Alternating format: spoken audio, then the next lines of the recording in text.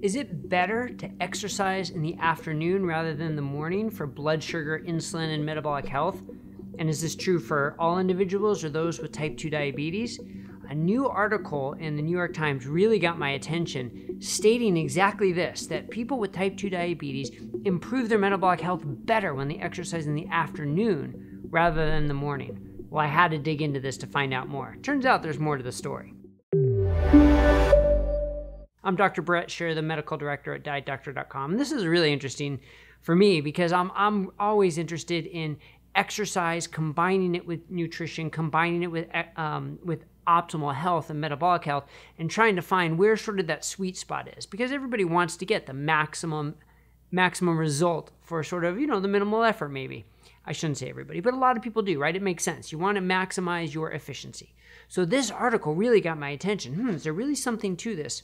So let's just jump right into the study. The study was published in Physiological Reports, and the title is Exercise Training Elicits Superior Metabolic Effects When Performed in the Afternoon Compared to Morning in Metabolically Compromised Humans. All right, so big long trial, but right, we know it's in people, not rats or mice, it's in humans. We know it's in metabolically compromised people, so people with type 2 diabetes, prediabetes, metabolic syndrome, and they're saying that exercise training is better when it's done in the afternoon compared to the morning. But here's the problem with this study. It doesn't actually say that. All right. Again, this is a retrospective look at a trial. This was not designed to answer this question. This trial did not randomize people to exercising in the morning or exercising in the afternoon and then see what happened to their metabolic health. In fact, it was the opposite of the way this trial was designed. And to their credit, they state that in the paper.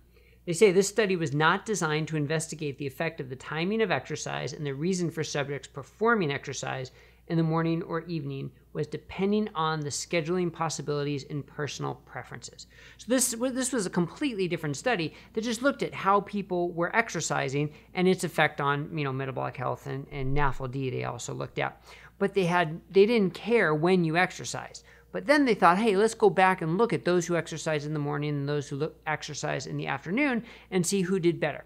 So this was purely self-selected. So did the people who exercise in the morning exercise before or after they ate breakfast? Did people in the afternoon exercise after maybe a longer fast between lunch and dinner?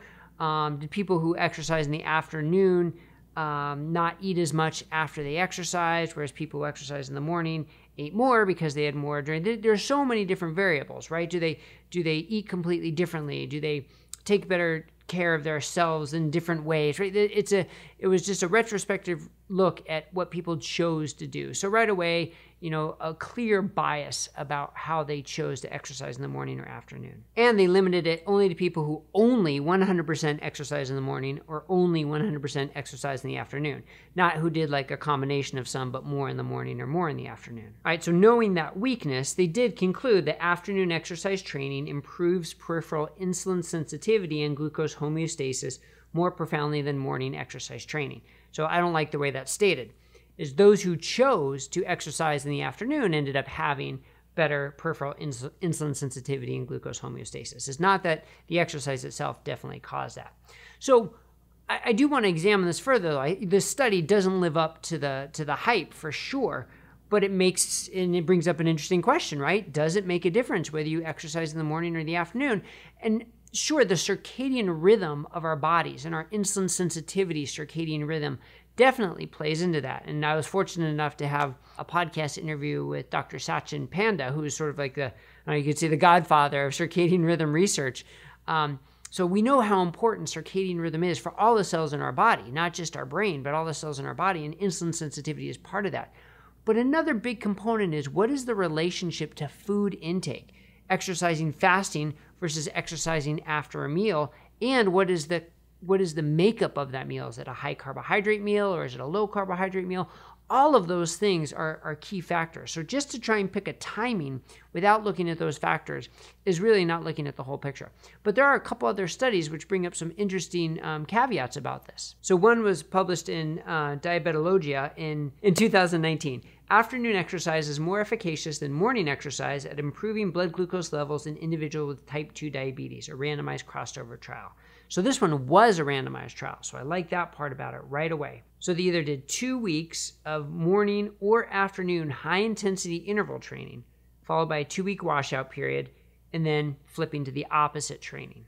And what they found was, looking at blood sugar elevations, that the morning exercise elevated the blood sugar more, and it tended to stay a little more elevated throughout the day compared to those who did the high-intensity interval training in the afternoon. Now, I find this interesting because we know high-intensity interval training can and probably should raise your blood sugar level, right? You're mobilizing your blood sugar that you need for energy. And we frequently see, especially people who are low carb, we frequently see their biggest spike of the day for their blood sugar can be during their high-intensity interval trainings.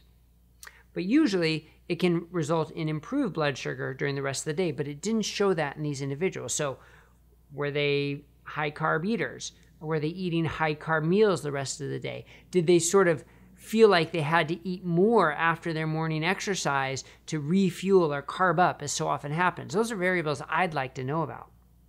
Because clinical experience definitely shows in people who are eating a low carb, and it doesn't have to be a ketogenic diet, just relatively low carb diet, that the blood sugar can go up and then improve the rest of the day. That's kind of the study I'd really love to see. Because we have other studies, like the one published in Journal of Clinical Endocrinology and Metabolism, also in 2019, titled Lipid Metabolism Links Nutrient Exercise Timing to Insulin Sensitivity in Men Classified as Overweight or Obese. So this one was a randomized crossover trial for 6 weeks. So the other one was only 2 weeks. This one was for 6 weeks. And they looked at exercise either before or after breakfast, which was a high carbohydrate breakfast.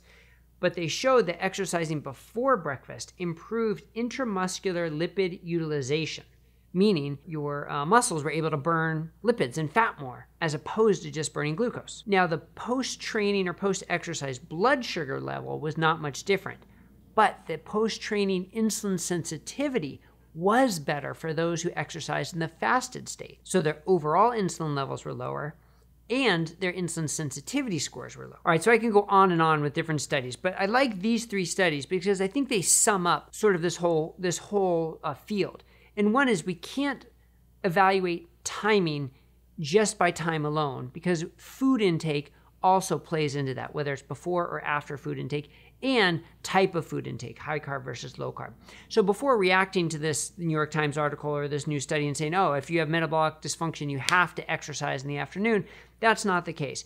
I'd rather see somebody exercise in a fasted state and eat low carb throughout the day without feeling like they have to fuel up or make up for those calories that they burned. That way you can burn more fat, you can deplete your glycogen stores more, and that's going to likely improve insulin sensitivity throughout the day. Now, the other thing is exercise when your schedule allows, right? One of the hardest things I've found to do is tell people when they should exercise, because it has to fit in with your day. Just like the foods you like and your food preparation has to fit with your lifestyle, so does exercise. So if trying to exercise at a specific point of day is going to decrease the amount you exercise, then it's not doing you any good, right? So pick the time that you exercise that's going to work best for you. If you have flexibility and you can do it before you eat, that's great. If you can't, that's okay too. But just remember, you don't have to make up or refuel after your exercise to make up for those calories burned, because then you might be undoing some of the beneficial metabolic effects. Now, remember also, exercise is not the best thing for weight loss, right? That's pretty clear now by science, that nutrition is number one and exercise is much further down. But you get so many other benefits from exercise, whether it's from body composition, whether it's from metabolic health benefits. And we have guides on this, on body composition, on exercise, on the different benefits you can get from it, because exercise is important for those reasons, all right? So make it a part of your routine. Do it when you can do it, when it's most convenient for you, that you're going to be most compliant with it. And if you can do it before you eat, great. That's my take home from this. Hope this was helpful. If it was, please click a thumbs up and a subscribe down below. Leave us a comment. We'd love to hear from you. And you'll see us again here on Diet Doctor News on YouTube. Thanks a lot, everybody.